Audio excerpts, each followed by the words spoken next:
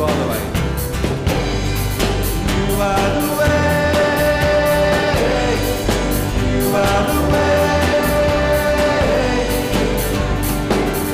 That's the depth you're looking to find me. Jesus, you are the way. You are the way. You are the way. That's the depth you're looking to find me. You are the way.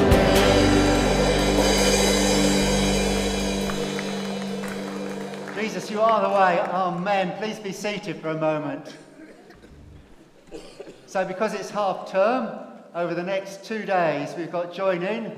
There's well over 200 children coming to that, plus adults, for the fun, the storytelling, the conversations here in this church building over the next 2 days. So we're going to pray for Join In, and we're going to pray for the children as they go out to their groups now. So let's bow our heads and pray.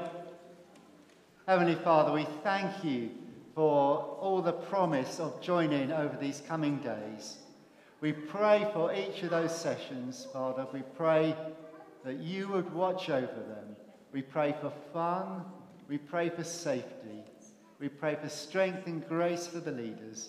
And we pray that all the children and youngsters would have a great time. We pray for the conversations that will happen over coffee. And most of all, we pray for a sense that this is a place that's special through your presence and the worship of you here. So, Lord, we pray that you would move through those times.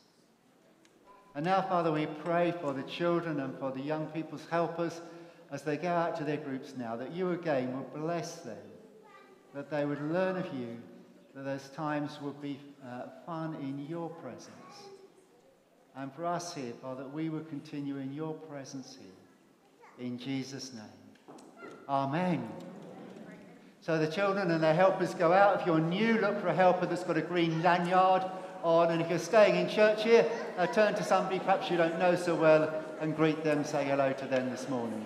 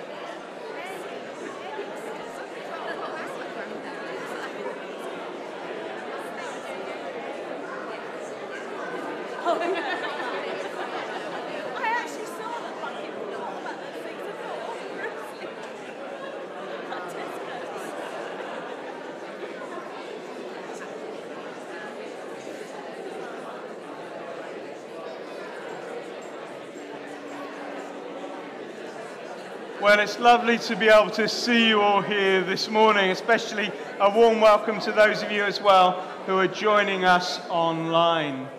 Please do continue saying hello to one another over coffee after this service.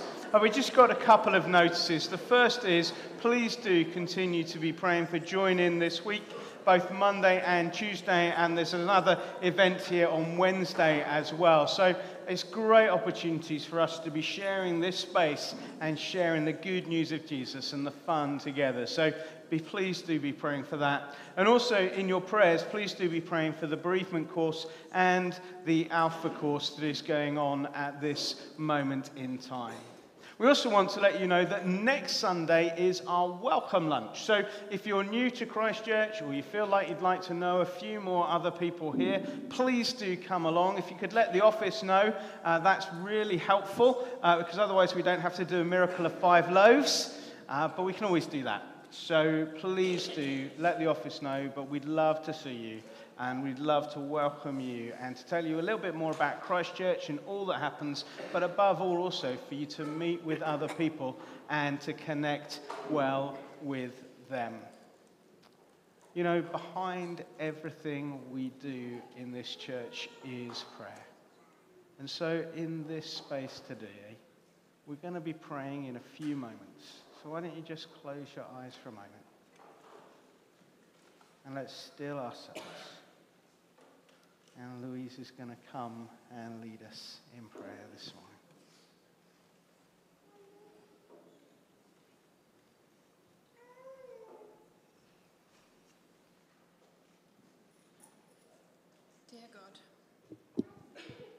Dear God,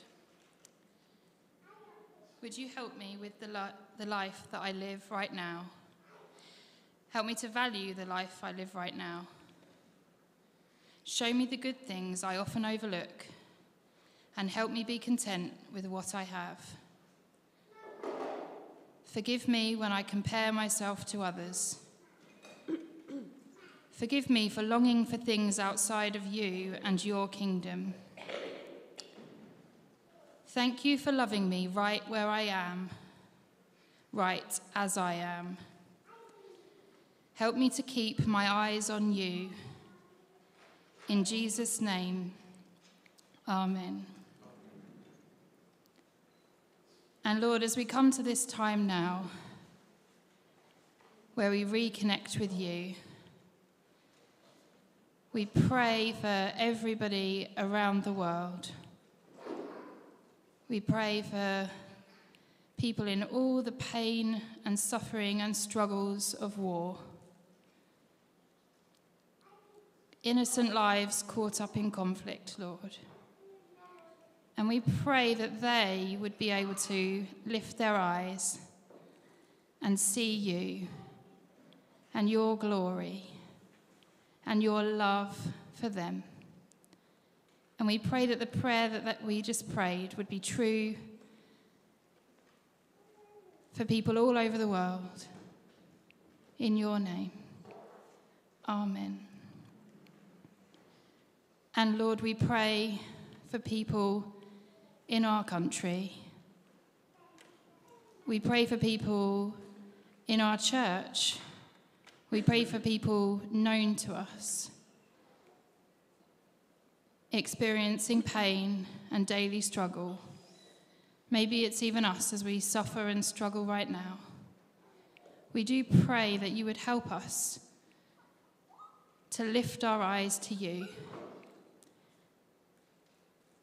We pray that you would help us to choose to sing and praise your name in the storms and in the struggle. And we pray that your love would shine through for everybody here, everybody in our congregation, everybody in Ware and in our land. In Jesus' name, amen. Amen. And we conclude our prayers as we pray together the words that Jesus taught us, the Lord's Prayer. So we pray together. Our Father in heaven, hallowed be your name. Your kingdom come, your will be done, on earth as in heaven. Give us today our daily bread. Forgive us our sins, as we forgive those who sin against us. Lead us not into temptation, but deliver us from evil. The kingdom, the power, and the glory are yours, now and forever. Amen. As we move on through our services, the service will soon be coming to the reading of Scripture and the opening up of the Scripture passage. And we're continuing through our series on Romans. We've been following the argument through how we've all fallen short of God and how we are all rescued through Jesus Christ. We just have to put our trust in him.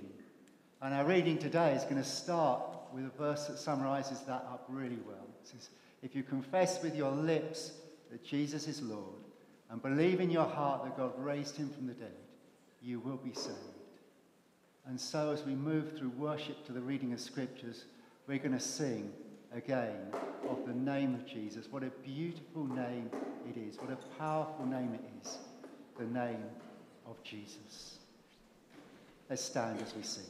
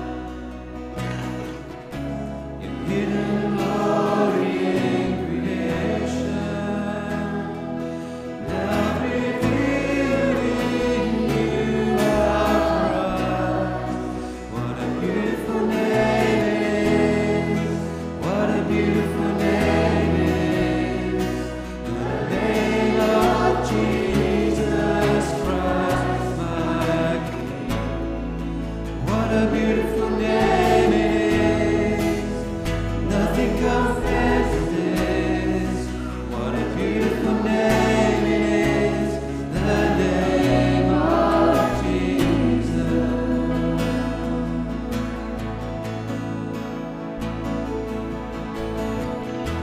You didn't want heaven without us, so Jesus, you brought heaven down.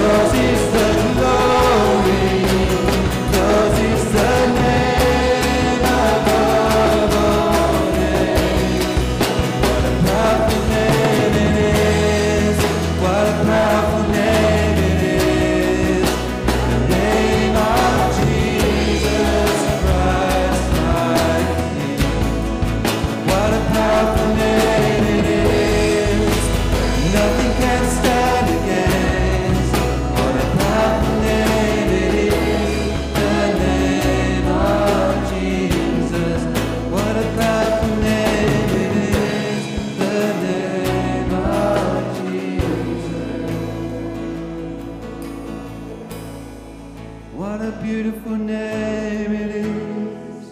What a beautiful name it is. The name of Jesus Christ, my King. What a beautiful name it is. Nothing compares to this. What a beautiful name it is.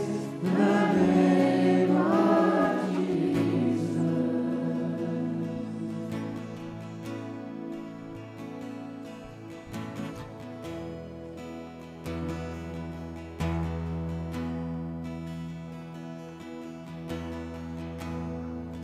There's nothing worth more that will ever come close.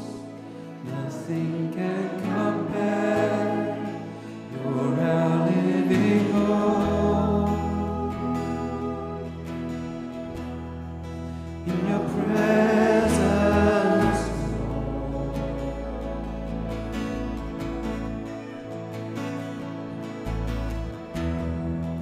I've tasted and seen of the sweetest of loves, where my heart becomes free and my shame is undone. In your presence,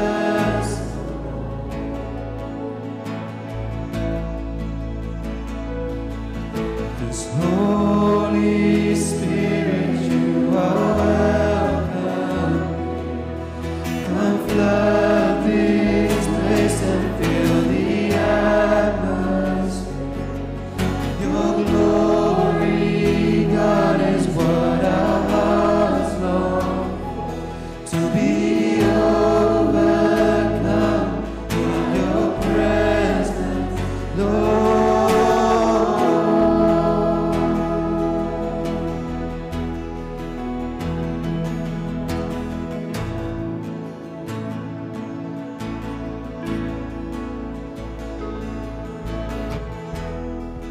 There's nothing worth more that will ever come close.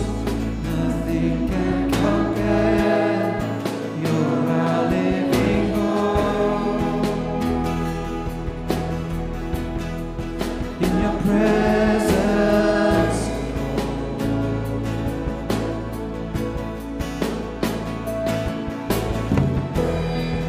I've tasted and seen of the sweetest of loves, where my heart becomes free and my shame is undone. In your presence,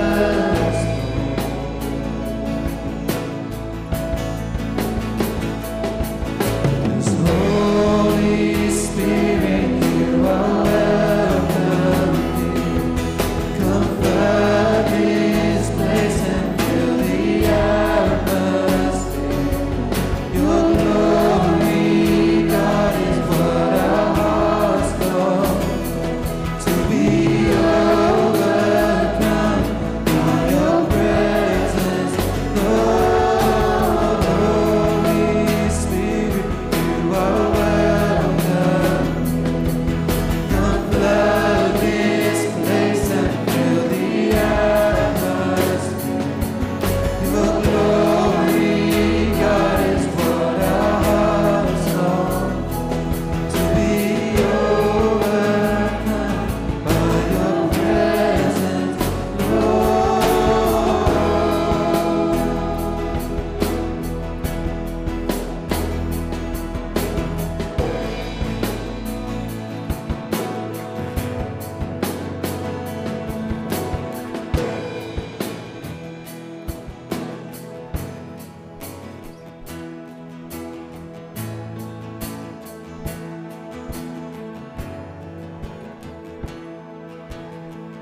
Let us become more aware of your presence. Let us experience the glory of your goodness. Let us become more aware of your presence. Let us experience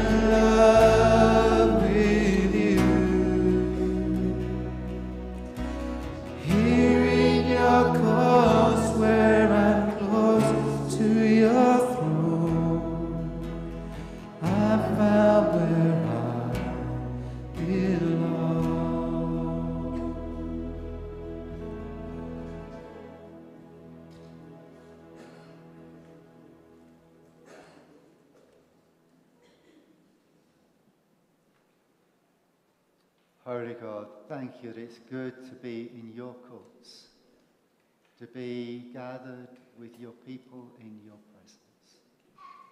And we pray now that we will continue to experience your presence, your speaking to us, your ministering to us and meeting with us as we hear the scriptures read and continue to be opened up to us. In Jesus' name, amen. Please be seated.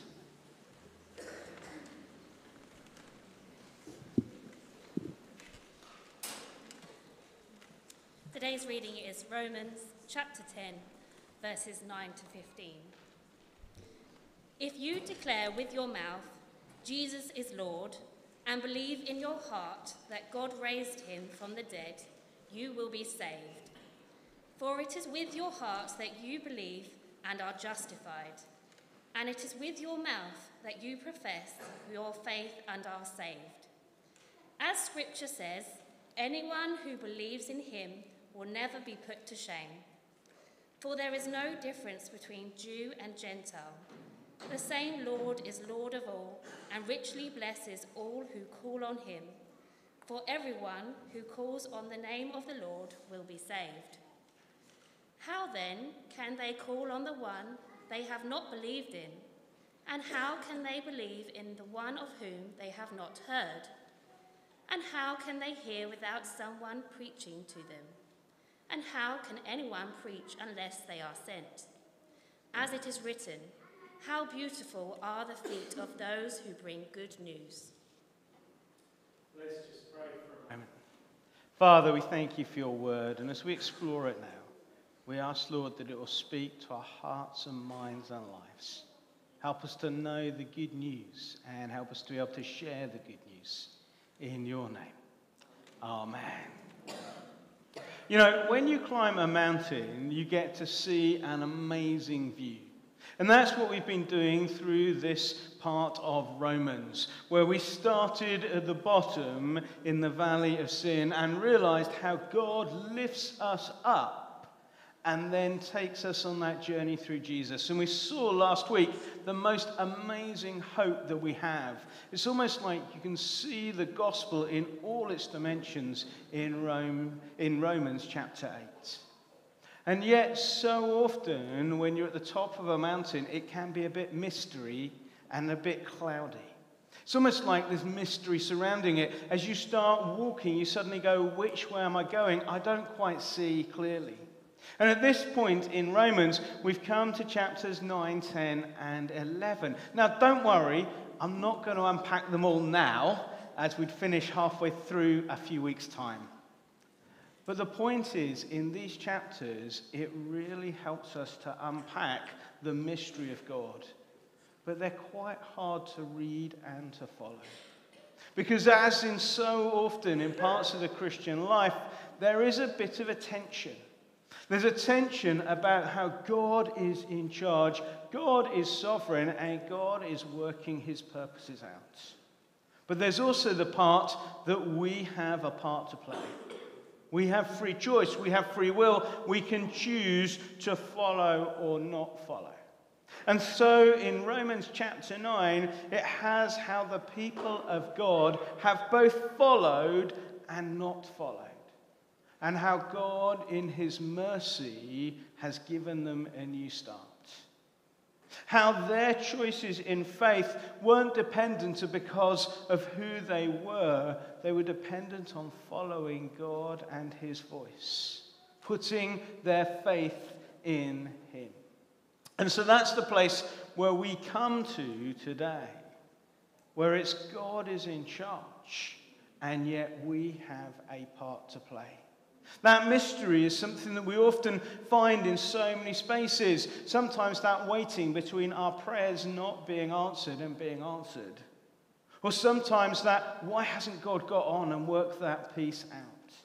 It's a tension that we have to hold on to. And as Paul explores it in chapters 9, 10, and 11, he ends up just in a place of praise.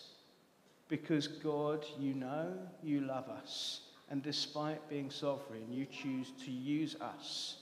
You choose to work through us. You choose to value us. And above all, you choose to show us mercy and love and grace.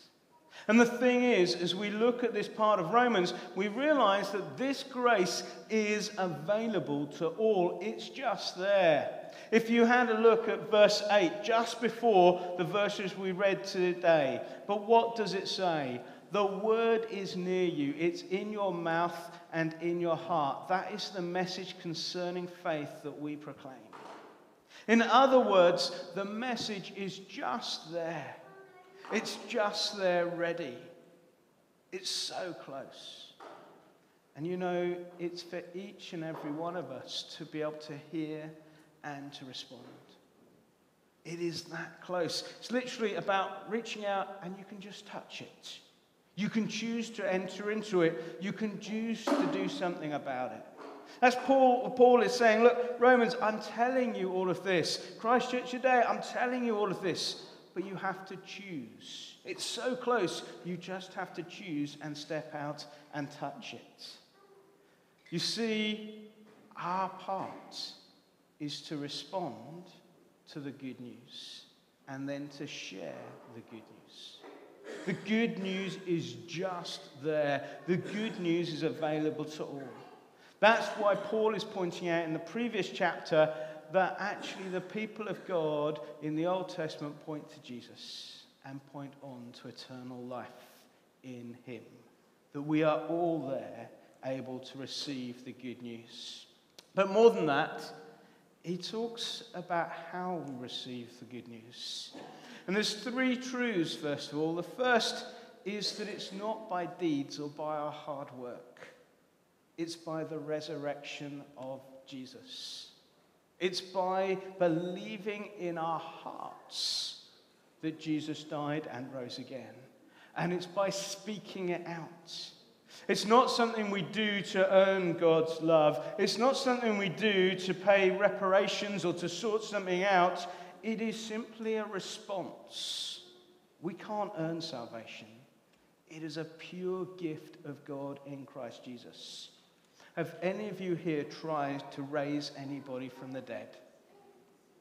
Great. So we all agree we can't do it ourselves by our own hard work because we trust in Jesus and his resurrection. But Paul makes it clearer as well. It's also not by our DNA.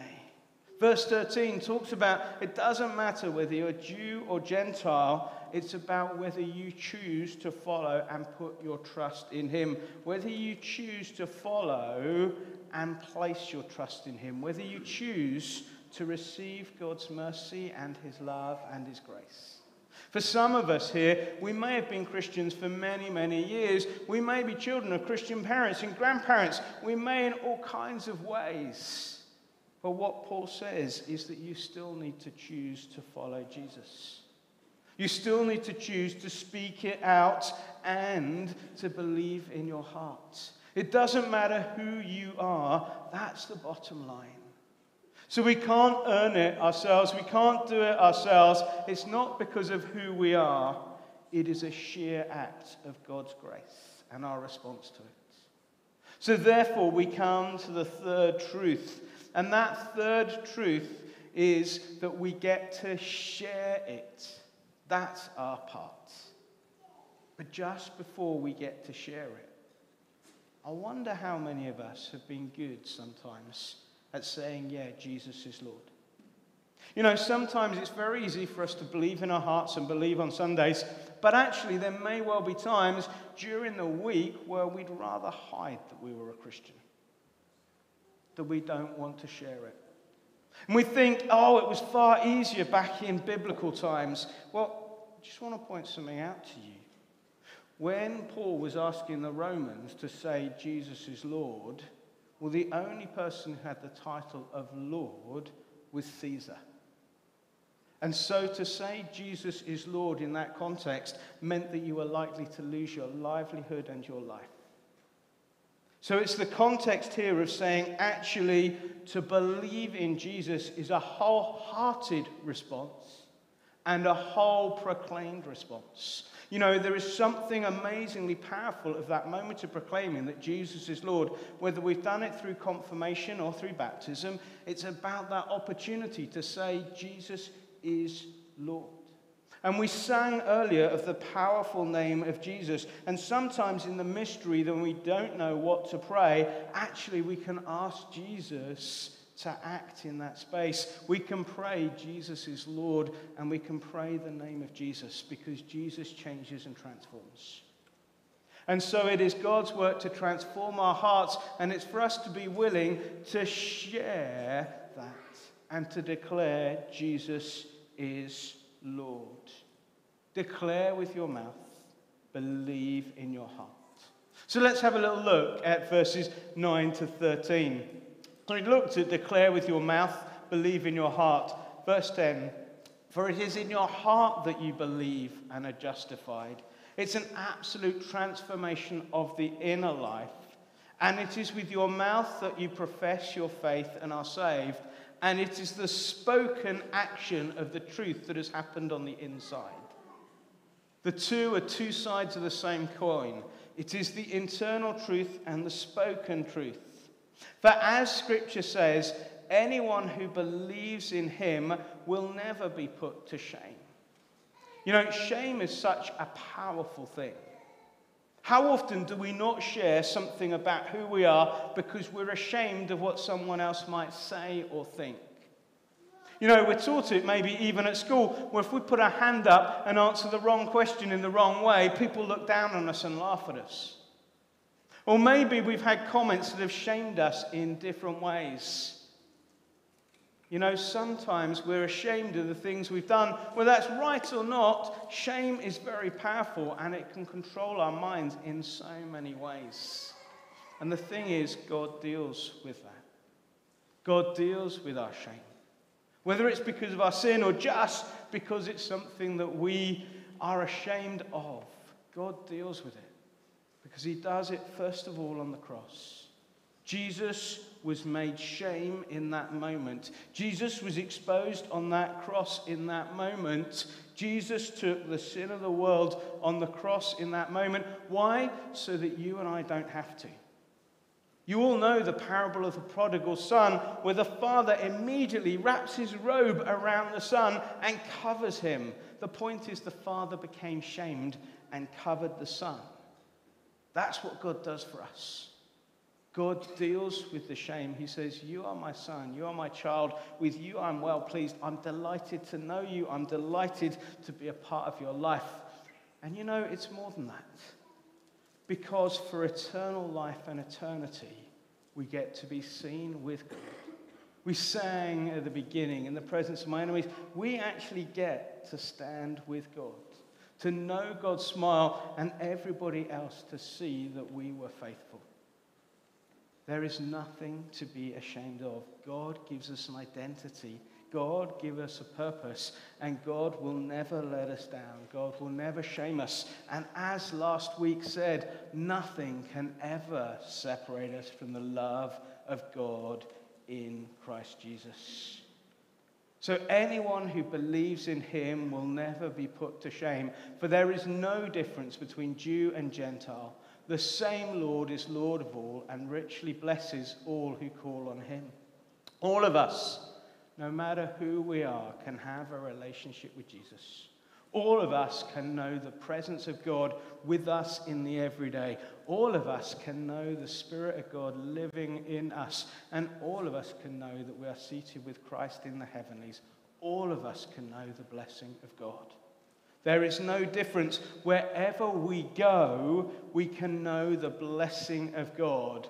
For everyone who calls on the name of the Lord will be saved. There's no space for judgment or for envy of anybody else. The space is for all who call on the name of the Lord to be saved. So what's our part? What's our part then if we've received this most wonderful good news of a fresh start in Jesus? Well, our part is to share it. Just look at the argument in verse 14. How then can they call on the one they have not believed in? And how can they believe in the one of whom they have not heard? They need to hear about Jesus to believe in Jesus. You see, that's the interesting piece. What we hear about God, what we know about God, what we respond to. Someone has in the past told you about Jesus, and you've been able to respond. How are you sharing Jesus with others? Because that's Paul's big imperative here. How can they believe in the one of whom they have not? And how can they hear without someone preaching to them? And by the way, that doesn't mean somebody up the front like me.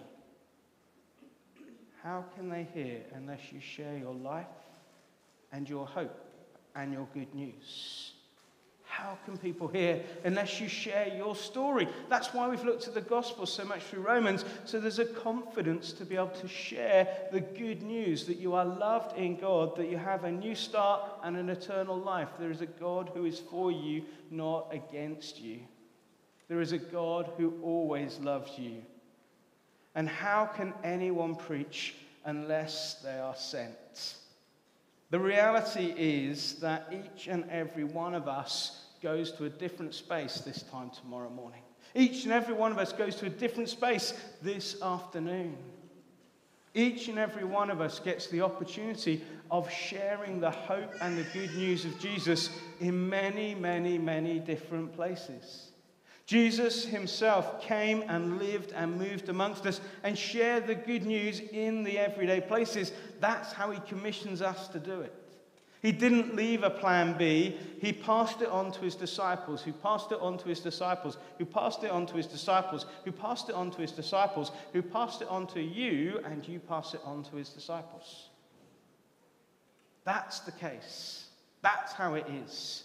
Lived out in the power of Spirit. Yes, God is sovereign, but we have a part to play and a part to share, and a pure joy in sharing the Lord, and actually that delight in seeing people grow and change in him.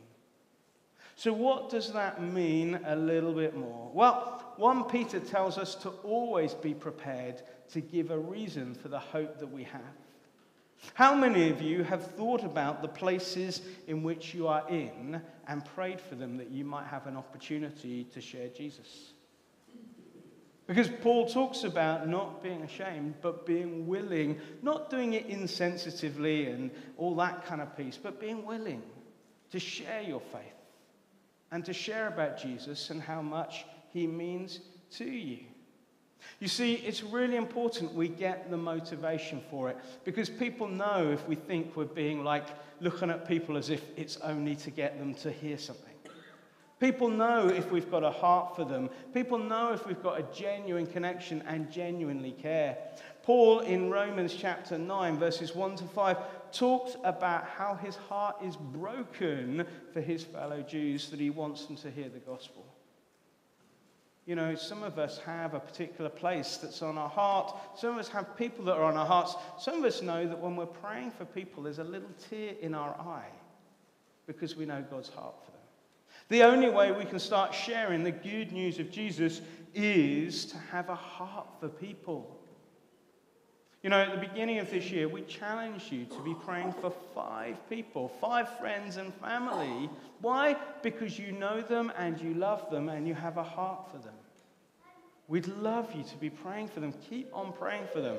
That's what we as God's people need to be doing, because it gives us a deep compassion as we pray and as we care.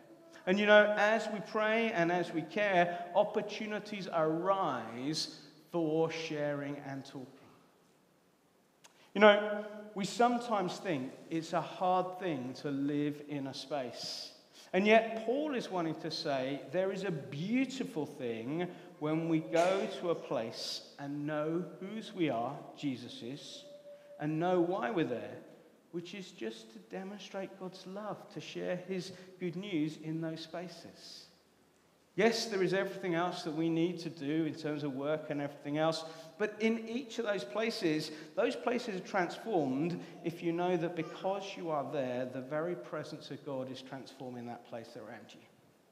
You see, you are called to be heralds of good news in those spaces. That's why Paul quotes from Isaiah 52, verse 2, "How beautiful are the feet of those who bring good news." That's verse 15. You know, you're a herald of good news. When a city was waiting for the answer from whether it was a battle or something else, the herald ran and spoke out the good news of Jesus. It's a beauty when they saw the runner coming with the good news. It's why in the armor of God it talks about the good news, the gospel, the feet ready to proclaim the good news. There is something beautiful about hearing good news. Who here doesn't want to hear good news? It brings joy and hope and life. In each and every space where you move, whether you like that space or not, whether it depresses you or not, whether you enjoy working or not, whether you enjoy whatever, you have an opportunity to be a herald of good news, to serve in that space, to demonstrate that God loves the people around you. That's the reality of it all. How can anyone preach unless they are sent? How beautiful it is. My bet is that when you pause and stop and reflect on knowing Jesus, you can but give thanks for the people who shared Jesus with you. How beautiful are those people? And how beautiful will it be when you get to share Jesus with others? That's what Romans is about here. You know, I wonder whether you would dare, whether you might pray for an opportunity this week to talk about Jesus. To talk about him in your workplace or in your home or in your community or in your school or in your college or in the nursing home, whatever it is. I wonder if we dare to pray that we have an opportunity to talk about Jesus. You know, we can talk about Jesus and it comes up in conversation from our own lives. But you know, there are plenty of other places in our society where we can talk about Jesus from, where we can have ideas of how to talk about Jesus. I'm just going to give you one this morning. Now, how many of you here still travel up to London quite often for work or for leisure or for other things? Great, quite a few of you have come up, right. How many of you know that they are renaming the overground lines now? Brilliant. How many of you can list them? Okay, so a few of you can go look them up. I want to tell you about one. It's called the Mildmay line. And the Mildmay line is named after a small hospital, and as they've put, during the 80s and 90s, it was involved in the AIDS crisis. And it did many, many, many amazing pieces of work there at that time. But the history of this hospital goes back to 1877. And its motto was to preach and to heal. It was there as a hospital for anybody and everybody, and it had outreach works in the community, and it went out as far as the old Ford mission. There's the motto of it. That was its 100-year centenary. Throughout the hospital, it was known for sharing the good news of Jesus and demonstrating it in word and action. Do you want to know something else when someone wants to ask you about the Mildmay line? That was its centenary.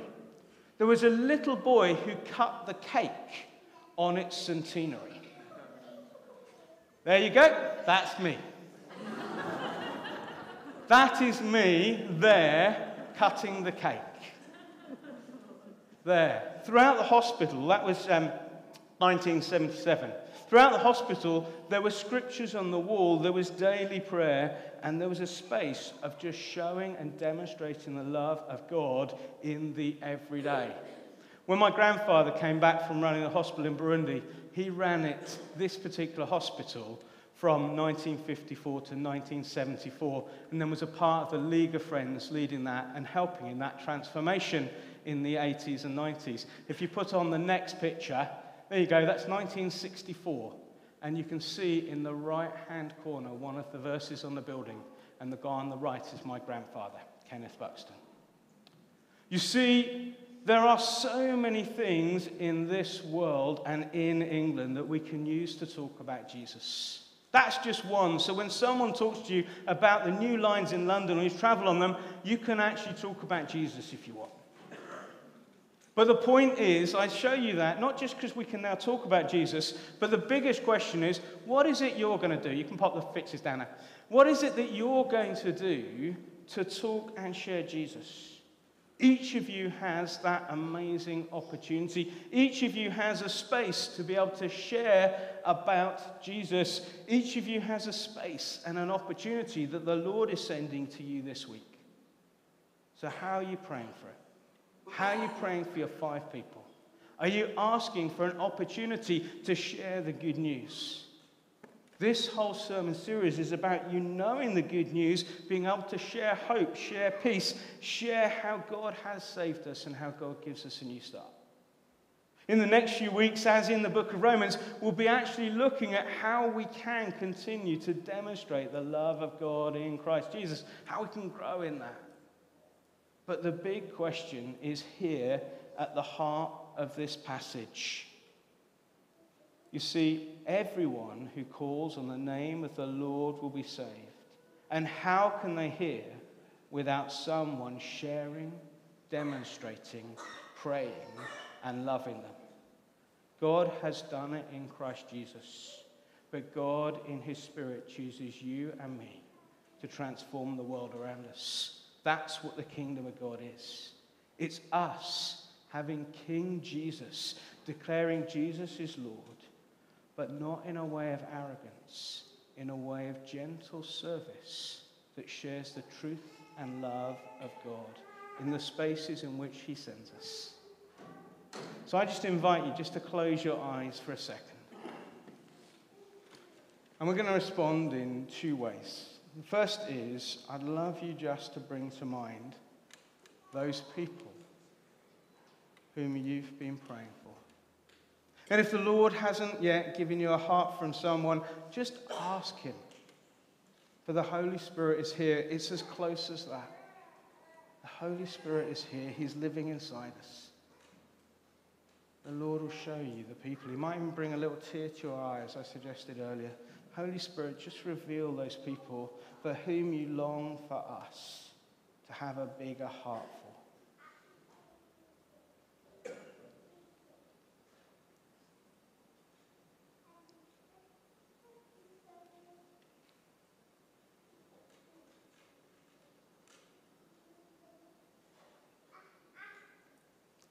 And then, why don't you think of the places that you're going to be this week? And I want you just quietly in this space to allow the Holy Spirit to lead you to them. And I'd love you to pray for an opportunity to share Jesus in that space this week. Maybe how you are, maybe how you act. But above all, maybe an opportunity to actually talk about your faith, about what hope in Jesus means. For the world will know as we share. The Lord will give us opportunities if we ask. We just need to be prepared to give a reason for the hope that we have. So allow the Lord to lead you into the spaces you are. Family, schools, colleges, workplaces, homes, whatever it is, shop down the road.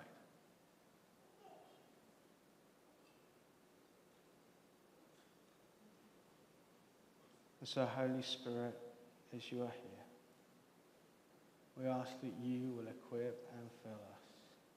That you will give us a heart for others. You'll help us to pray for others. And that you will give us opportunities this week just to share you in those spaces. Thank you, Lord, that you choose us. Thank you, Lord, that you use us. Thank you for the places you've placed us. Thank you that you know us and understand us. And thank you that nothing will ever put us to shame.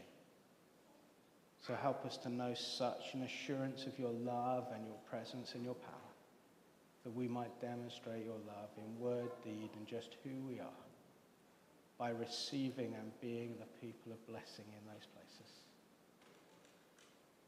Holy Spirit, continue to minister to us.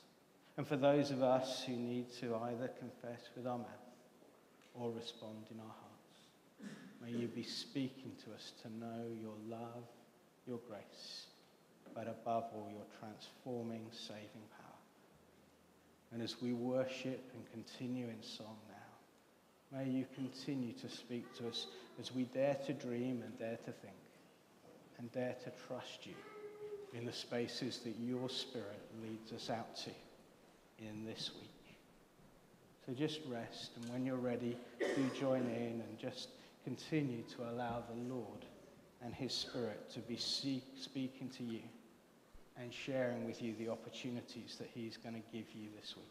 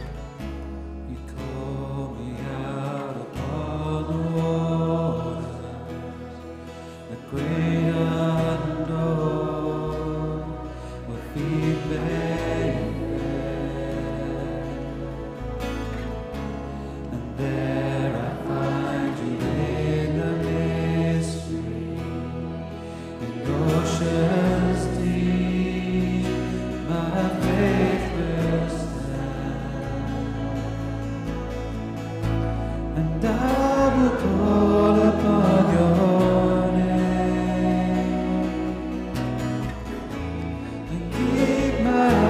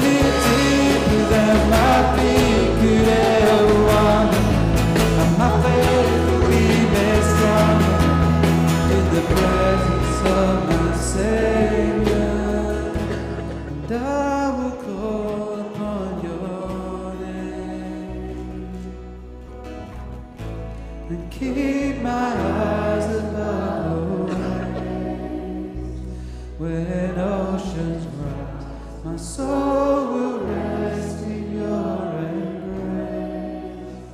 For I am yours, and you are mine.